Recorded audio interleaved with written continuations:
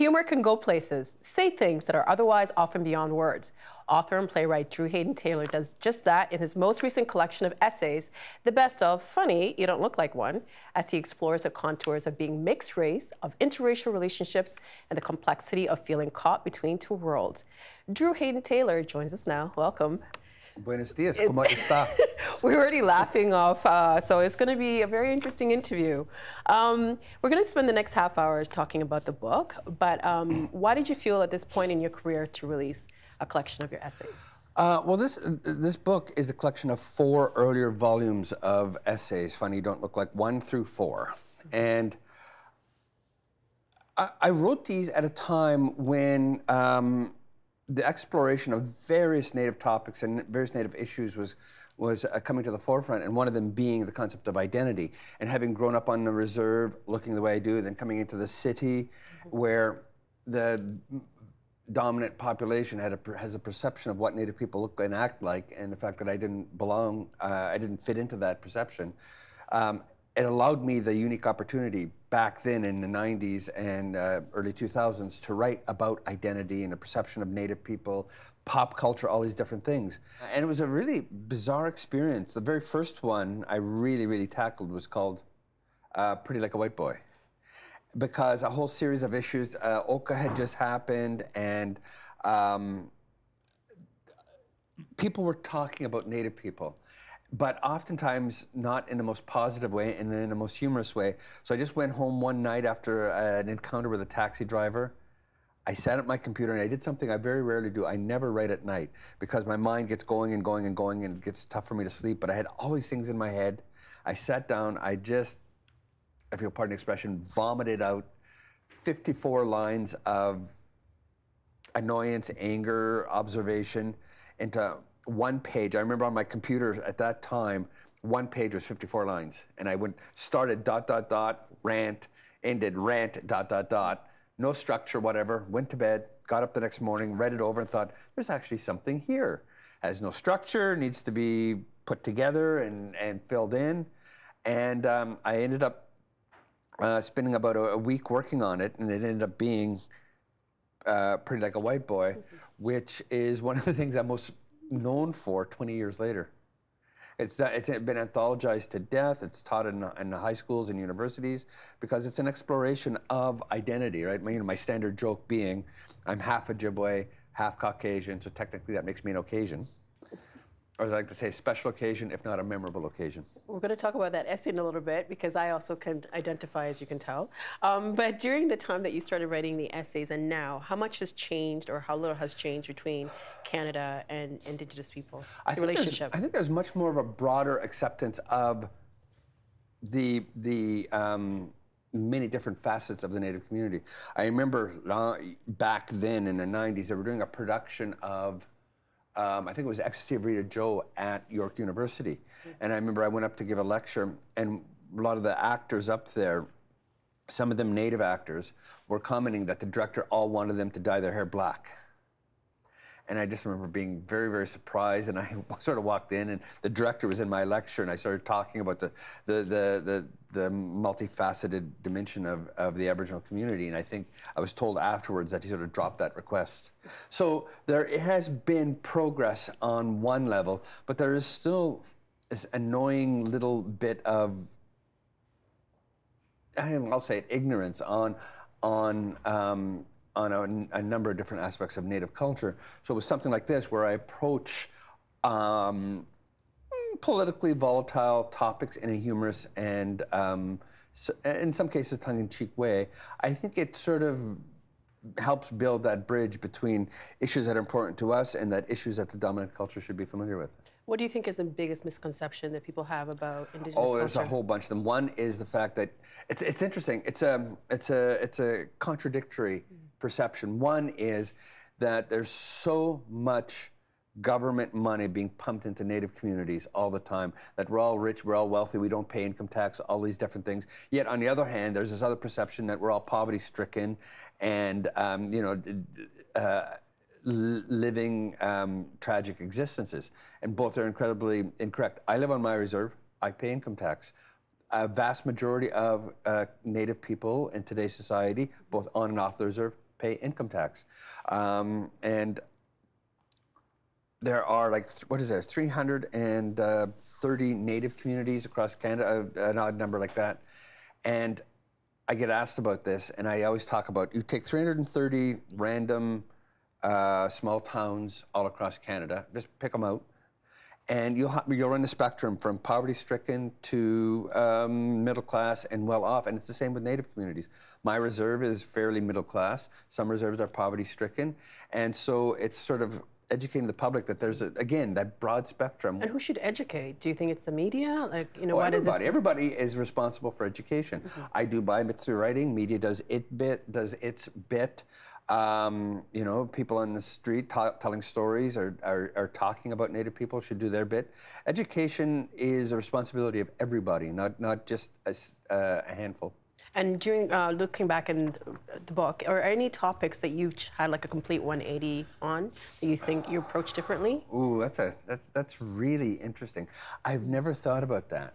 I think there's more interesting topics that have come up that need to be explored. Whether I've done a 180 on some of them, I'm not sure. There's complicated stuff that I have a trouble dealing with, that I don't know what my perspective is. I envy people who know where they stand immediately. Like a good example is what's happening, I think, in I think it's Ganawagi, where they're going through the process of kicking non-Native people off the reserve who have married Native people, and they're saying it's all right to do this, you can kick them off, all that sort of thing. And it's become a divisive issue, and I can see both sides. And I am sitting there going, I can see both sides. I want to be all welcoming, because there's a lot of my relatives have married non-Native people, and then they've been welcomed into the community. But also I can see the community wanting to sort of maintain their culture, their standard. So there are topics that are very, very difficult to sort of, for me to say this is right, this is wrong. And as we get, you know, time progresses, new issues are starting to assert themselves. Right now, one of the interesting things that's come up is the concept of, have you ever heard of the term skirt shaming? No. In a lot of traditional ceremonies, especially for women, there's a way you should dress. You should wear long skirts, ankle length, and have you know, it's a protocols.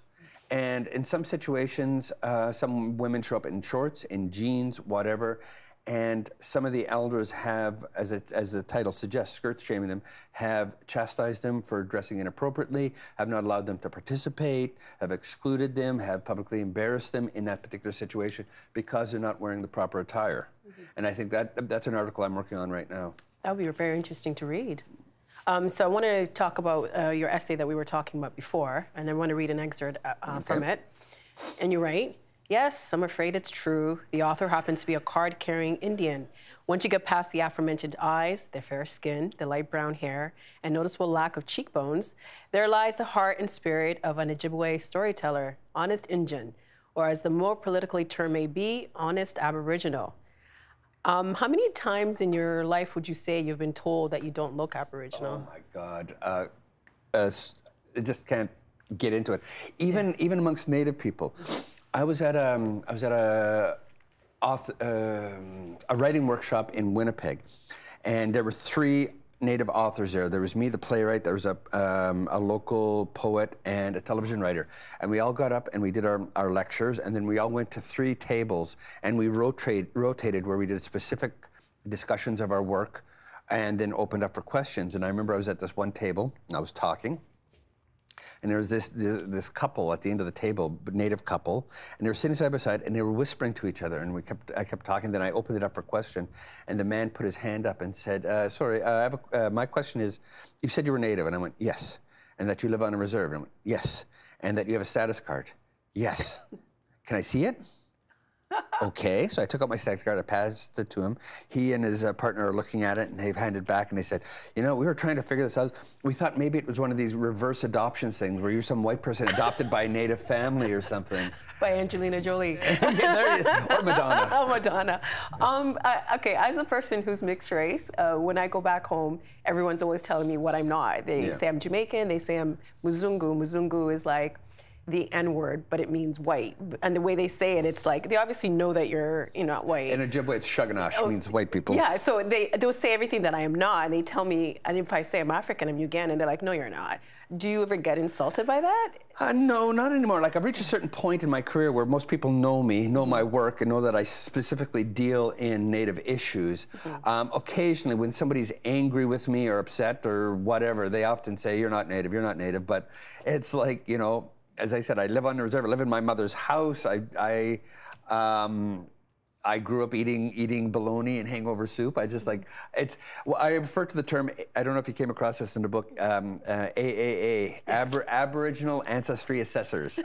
And it's like, what kind of credential, what kind of undergraduate work do you need? They should be testing your blood. How pure is the blood? I know, I keep reading about that, and that would scare me. Because I know I've been in situations where people will say things, like derogatory things about Africans, and then I'll say, wait a minute, I'm African. They're like, oh, you don't look it. Have you ever found yourself in situations like, kind of like a cloaking device where people I often say I could be a great undercover agent for the AFN or whatever. Yeah, well, people just have to think beyond, like look beyond the color, right? Well, I always tell people every other cell is Native. Because you're happy now. I wanted to read this. But some of my best friends are white. Oh, yeah. They're kind, gentle people with interesting literature, some excellent cuisine, and have been maligned far too long. I wanted to read this excerpt because I found it really interesting. And you write, while it is true being born Native in this country is a political act in itself, that's about the extent of it for me. What do you mean by that? Well, being born Native in Canada, whether you look or like me or not, oftentimes what you do, everything you do is a political statement in itself. What you eat, where you live, who you date, are all political statements. And at some point, I have to like step away from that going, sometimes, you know, I want an English muffin. It has nothing to do with a political statement or whatever. It is what it is. At some, you know, I have 2 Indian motorcycle T-shirts. And I wrote a novel about an Indian motorcycle, and people comment on, you know, that you realize that's cultural appropriation, they're making money off our name, and it's even not even, I've gone through the whole thing, and I say, well, look at it this way, I'm wearing it ironically, right? You know, now look at, I tell them, deconstruct what irony is, and deconstruct what I'm doing, and you'll see what I'm doing, and it's so funny, and so many people can't actually deconstruct the word irony. So yes, there's a lot of stuff there. Being born Native in this country is a political statement in itself. So I often say, I'm political by birth, not by choice.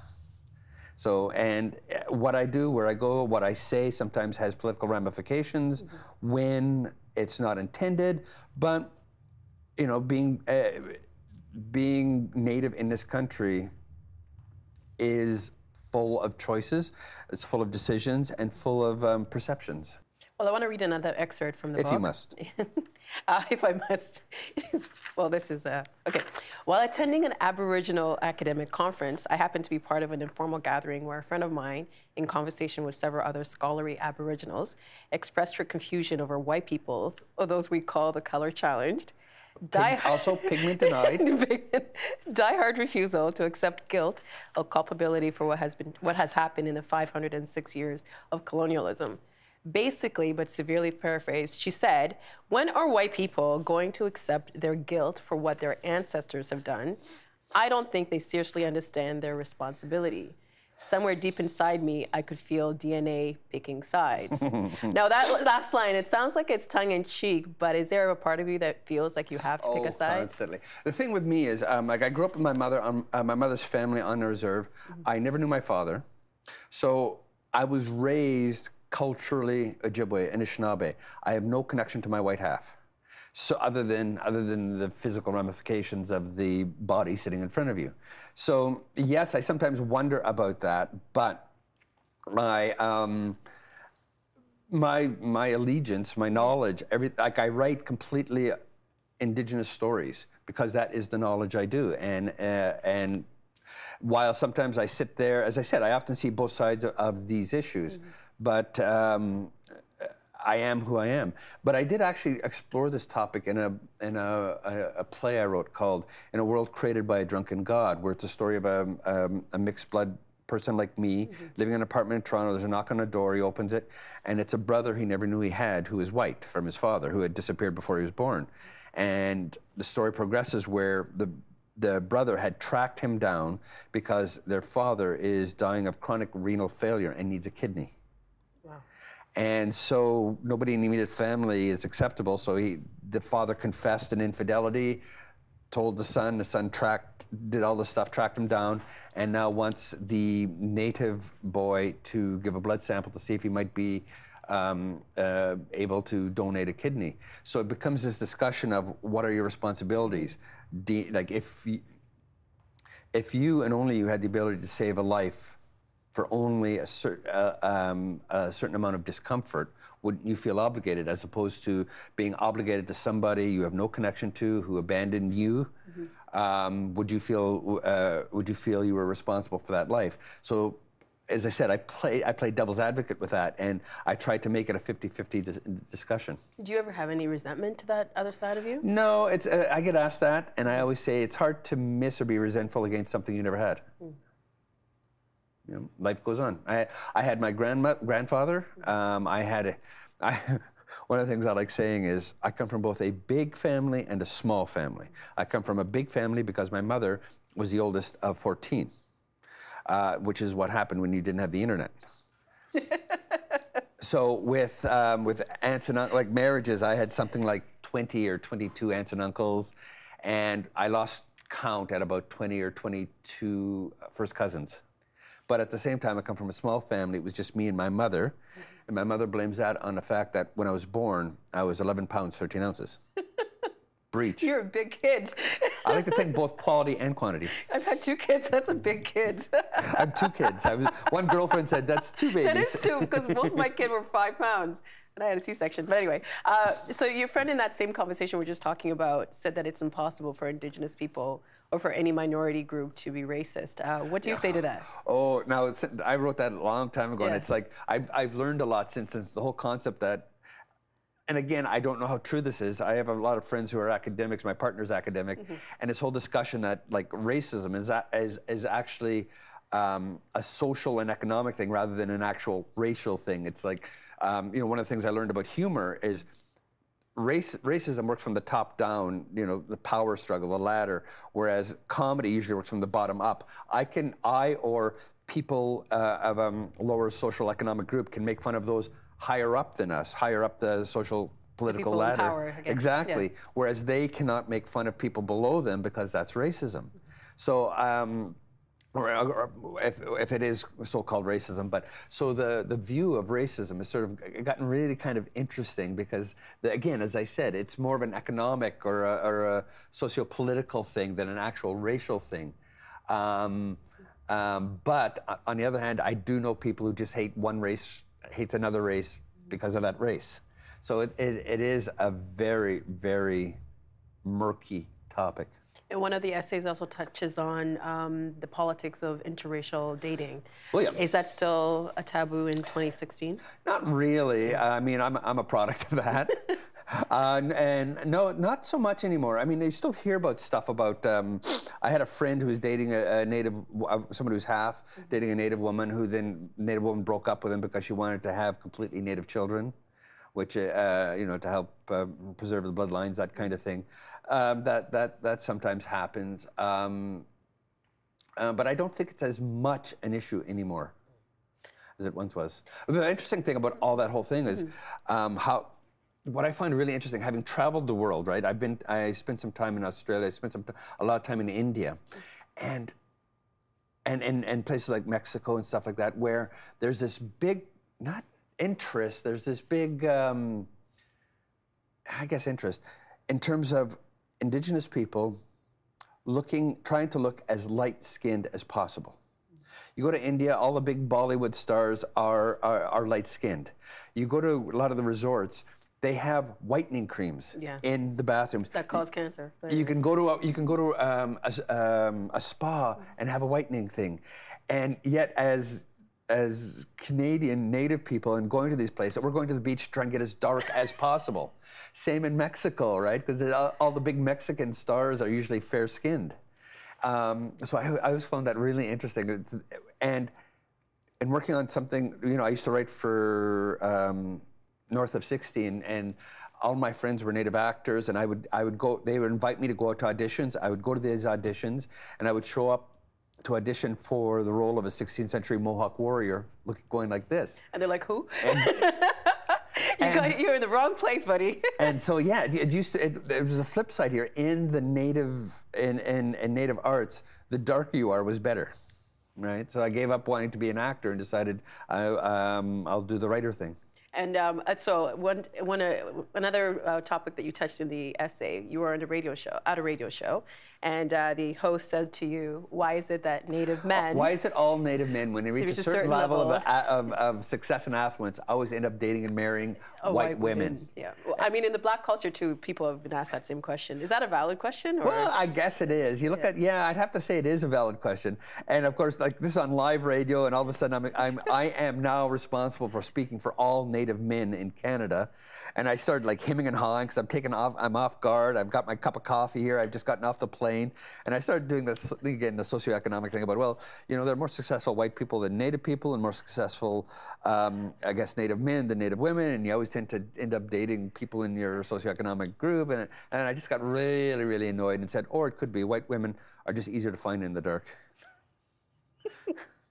And I just remember, and just sort of look at me, and then I just sort of went on and talked about. But one thing you really have to learn is you never date a white person after Labor Day. Because it's not in vogue. It's just not done. I don't know why. I feel bad for laughing at that joke. But we can laugh at it because we're oppressed. Well, you also wrestle with the notion that being successful and being indigenous are incompatible. Is that true? Why is that? Oh, no. Did I say that? Yeah, in one of the essays. Oh, again, that was 15 years ago. Yeah. And it depends on your definition of success. Yeah. You know, this coming fall, my 29th book comes out. Wow. Congratulations. And I have lectured in about 18, 19 countries around the world about Native theater, Native sexuality, Native arts, Native identity, Native humor, all these different things. So I think I've reached a certain level of success.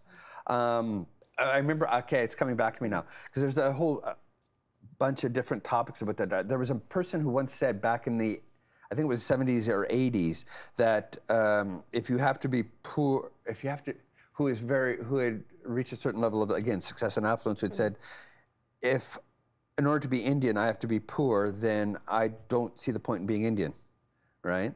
And I remember talking with a woman on my reserve who basically, when I was talking about somebody who had said, I think it was the essay where I talked about this middle-class, white, well-educated woman had a problem with one of the jokes in my book on Me Funny, and I got a whole bunch of responses from educated, academically inclined Native women to combat this, and my friend basically said, you know, real Native people can't understand this, all this weird, funny talk about this issue, and real Native people just are accustomed to working within the community, working within the land, dealing with issues, not with all this highfalutin stuff. And I think that's what I was sort of talking about. But I think that perception has now officially doesn't exist. I mean, you look at the success of the Inspire Awards, what used to be the Canadian Native Arts Foundation. Education has often been referred to as the new buffalo. It is what is going to survive, what going to allow our people to survive into the next century. In fact, I think it was Murray Sinclair who said about the TRC and the residential schools, he said, it was education that got us into this mess, and it's education that's going to get us out of this mess. So I want to finish the conversation off by asking you whether you've noticed a growing sense of pride in not only being Aboriginal, but respect for people of Aboriginal descent in Canada. Oh, I think so. I think the movement has been absolutely amazing. Look at the success of the Idle No More. I was going to say out of nowhere, that's inaccurate, but the sudden explosion of Aboriginal pride. I participated in a round dance at Yonge and Dundas here in Toronto, at various malls in Peterborough, all over the place. Seeing that kind of thing, momentary, a flash round dance, enough to get people's attention, but not really causing that much disruption, I think is absolutely brilliant, and it sort of has wakened up the Canadian population to some of these issues. The other interesting thing that I find so progressive, I've been to Australia a couple times, and 10 years ago, 15 years ago when I was once there, I was at an international theater festival. And every meeting, they started each meeting by thanking the Aborigine nation tribe on whose land the conference was taking place on. And I was sitting there going, wow, that's interesting, that's progressive. Good for you. And I remember writing an article about that. And I came back, and now everybody does it. Everywhere. I was at some function yesterday. I forget where I was yesterday, but out of having nothing to do with Native issues or whatever, suddenly somebody the person running it got up and talked about, first of all, I'd like to thank the Haudenosaunee, the Mississauga New Credit, on whose traditional land we now stand. 10 years ago, that was unheard of. Now it's, what's the term, de rigueur? And I just thought, now that's progress. It's fantastic. It's been such a pleasure speaking to you. Oh, you say that to all your guests. Well, I do, just to you. But you're going to be back tomorrow. I'm all a quiver. Help TVO create a better world through the power of learning. Visit TVO.org and make a tax-deductible donation today.